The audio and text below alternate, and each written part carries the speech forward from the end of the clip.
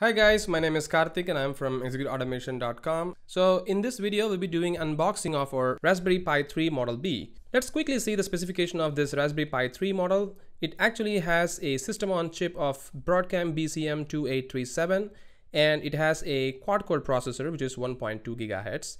And the GPU is of course Broadcom Video Core 4 and the RAM is 1 GB which is of 900 MHz, and you can do network connectivity with both Ethernet cable as well as with the wireless LAN. And it also has Bluetooth in it, which is 4.1 classical, and it also uses the Bluetooth low energy technology, meaning you can run with a very minimal footprint of the resource used in this board. And also it can store a micro SD of up to 2 TB, and you can also extend this memory with an external hard disk provided you have a good power supply. So this is my adapter, so I will quickly show you as this one as well. So let's quickly unbox this and see how it looks like. So as I already said, this is a Raspberry Pi 3 Model B of 1 GB of RAM, right? So the box actually contains three things. One is the quick start guide, safety instructions, and the device itself. So the device is, as I said, a very small computer with just one board, and you can see it has a HDMI port, and it has the power port, and it has the Ethernet cable connectivity, 4 USB ports, and 1 GPIO, which is the composite output. And then it also has the Broadcom processor, as you can see here, and this is the memory card slot. So as I said, the memory card can hold up to 2 TB, which is not available right now in the market. So we're going to use this memory card slot to hold our memory card right here. So this is where you're going to install your operating system and all those stuff, right?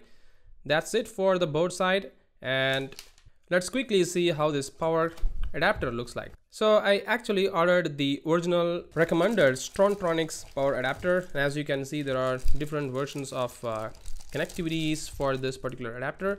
This is for India, and this pin is for UK, and I think this is for US, and this I bought from Malaysia, and that's why the pin is actually for Malaysian, right? And it has the imprint of the Raspberry Pi 3 logo in it.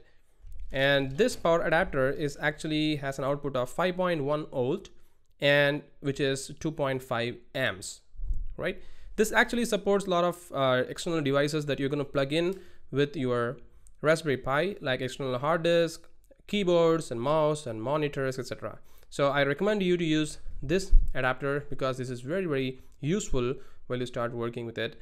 So that's why I ordered this. And actually I have ordered one more casing for this particular Raspberry Pi so that you can easily maintain this Raspberry Pi just having a single board like this and keeping it outside, because there are so many minute chips here. If you accidentally do something with this kind of chips, then probably you'll end up with losing your precious $35 device. So I recommend you to use a casing. So my casing is on the way, so hopefully I should be getting it as well.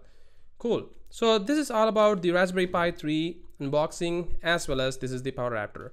So the next video we'll quickly see how to configure this Raspberry Pi 3 using external monitor, and also see how to install the operating system. Thank you.